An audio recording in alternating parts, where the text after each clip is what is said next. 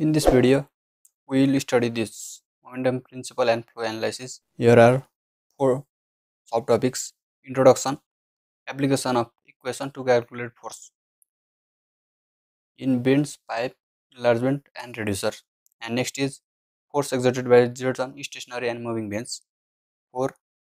Concept of angular momentum with examples. These are the subtopics we study in momentum principle and flow analysis. We have completed all the related theory of flow measurement in the previous video. So we complete this all four topics in this topic, momentum principle and flow analysis. So today we will start with introduction.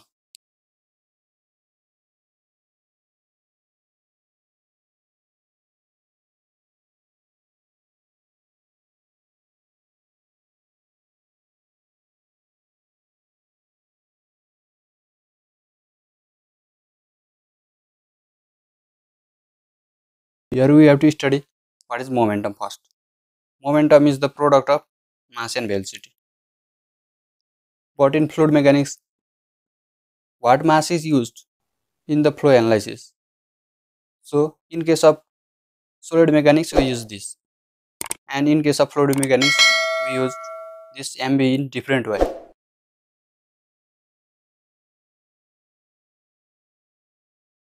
So momentum equation is the statement of Newton's second law. We have studied second law of Newton. What this second law tells? Newton's second law relates the sum of forces is with acceleration, and this acceleration takes place in the direction of the force. We use this Newton's second law for flow analysis. Here is mass m. We use mass of the object which is moving in the solid mechanics, but in fluid mechanics what mass is moving. So we use this equation or Newton's second law in different way. So let's write what is Newton's second law.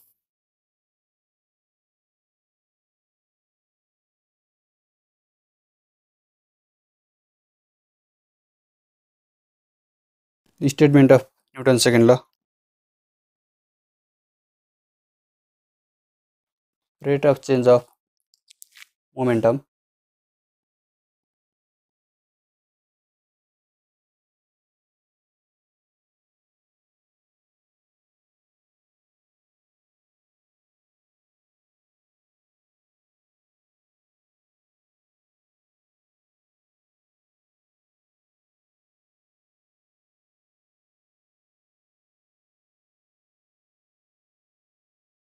rate of change of momentum of a body is equal to resultant force acting on the body takes place in the direction of force, and this is d by dt mb, rate of change of momentum ma, net force. This is equal to d by dt mb equal to f. This equation is this. We have to verify this in case of fluid. How this is possible in case of fluid?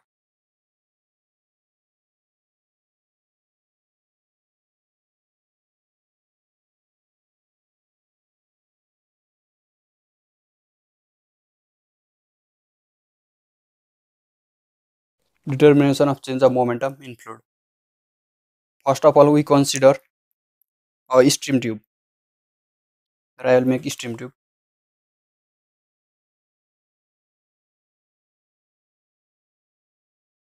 In 2D we can also make. This is the 3D view. Here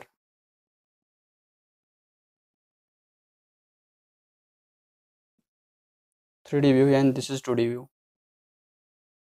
Here area of cross section. Let this is inlet and this is outlet. Here area is A1, here A2. Area is increased, and velocity of flowing fluid is V1 here V2. Let the fluid or liquid of density rho flow across the steam tube.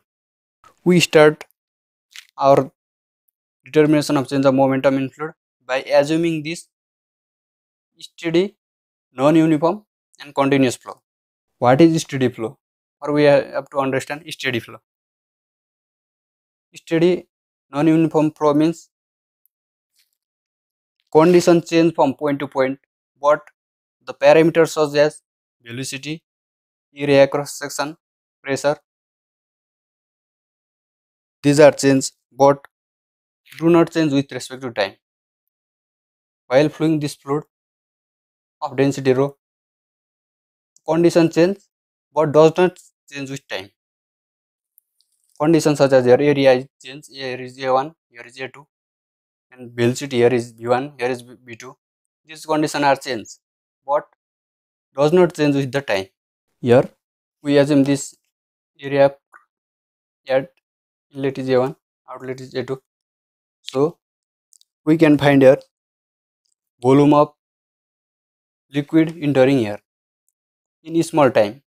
Suppose here is the volume of liquid entering in a small section in a small time dt, delta t, which is equal to here velocity into time is the distance travel into area. Similarly here A2, V2, delta t is the volume exit here. So here I want to write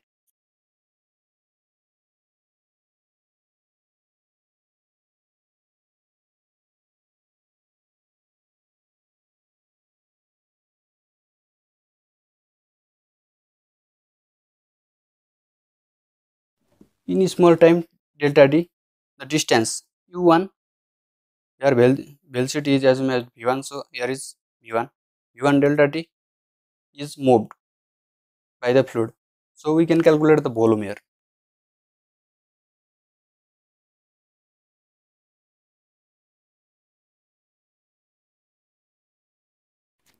Volume is equal to the area at here a1 into the distance moved v1 into delta t. This is the small distance is v1 delta t, volume is this. We have here volume, so that we can find the mass entering here.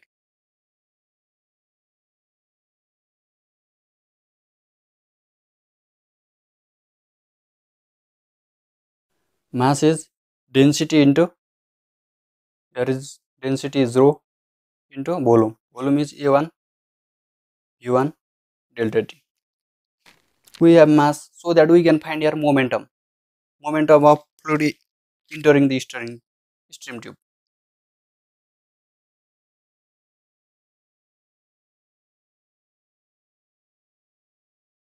Momentum is product of mass and velocity.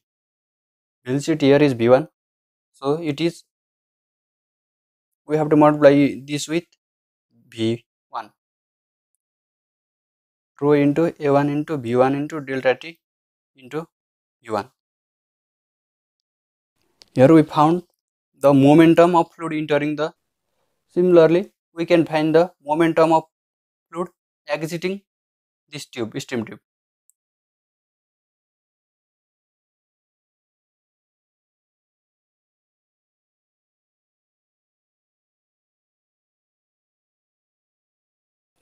This is equal to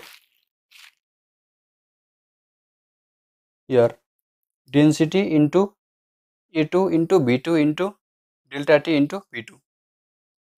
Similarly, we can do this procedure.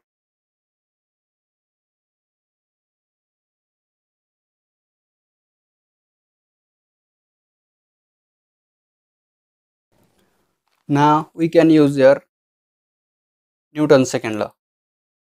Newton's second law tells, so sum of forces is equal to rate of change of momentum. We have here initial momentum and here final momentum. So we use this Newton's second law here.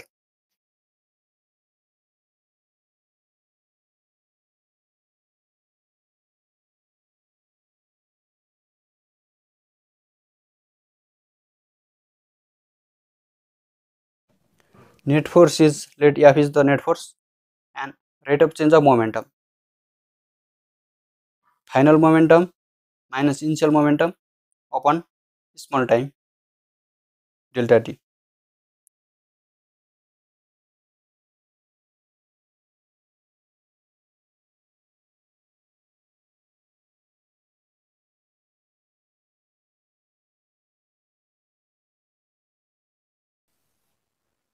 We have delta t small time. So that now we can use the continuity equation. We assume this flow is non-uniform, steady and continuous. So by continuity equation we have Q equal to A1 B1 equal to A2 B2. So we use this here.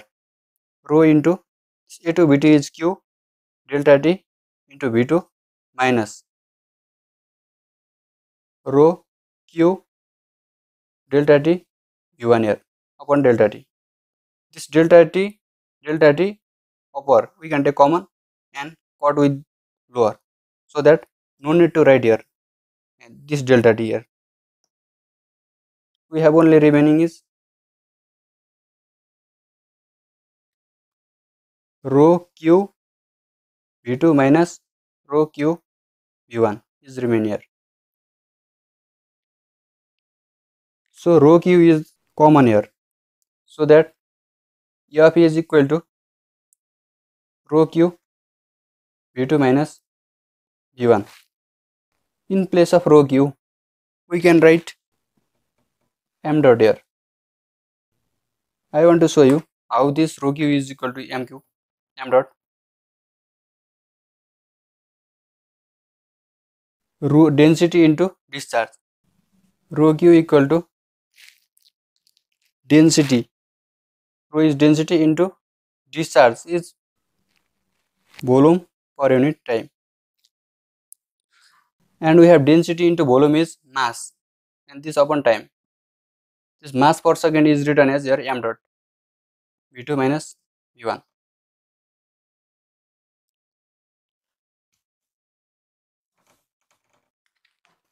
So we found here this force on the fluid, flowing fluid. Here we analyze the mass per second entering and exiting. This is m dot. But in case of solid mechanics, we use whole mass of body m. This is equation of force exerted by the fluid in in one dimensional. Here velocity, initial velocity and final velocity are in same direction. So it is one dimensional flow.